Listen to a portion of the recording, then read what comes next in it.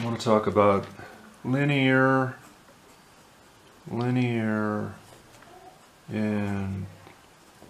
interpolation.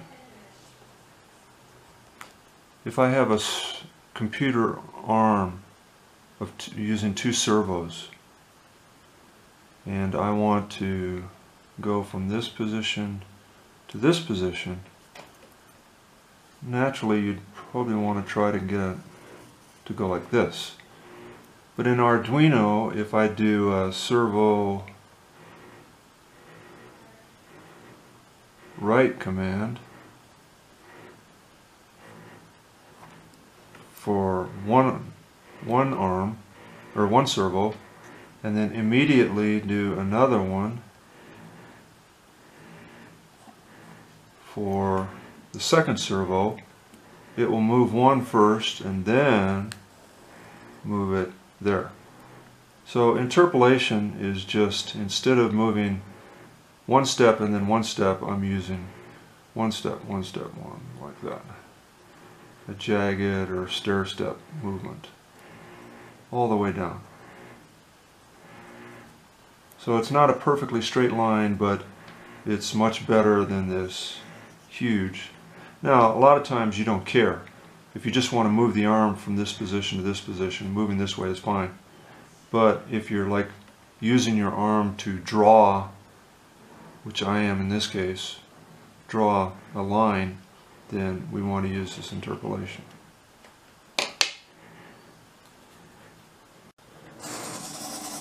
There's an example of interpolation. I slowed the servo down, so it's interpolating when it's going to here. When it's going from here to here, it's just using two commands next to each other.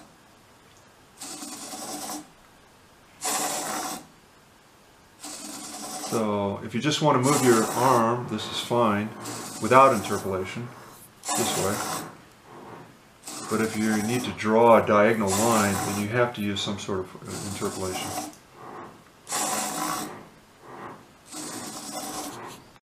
Looking at the code, you'll see these are non-interpolated commands here. So one after the other. Arduino will not execute two commands at the same time, so it does one and then it does the other.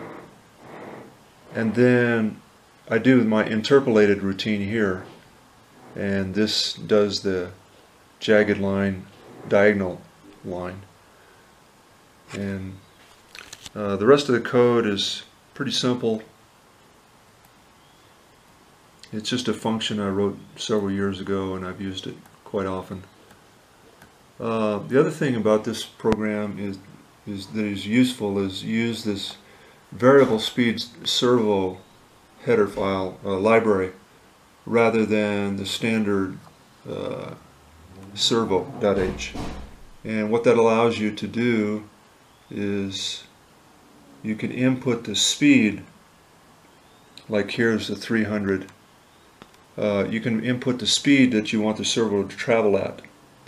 So in this case, 0 is fast, and 300 or higher slows the servo down. So it's a range. Very useful library.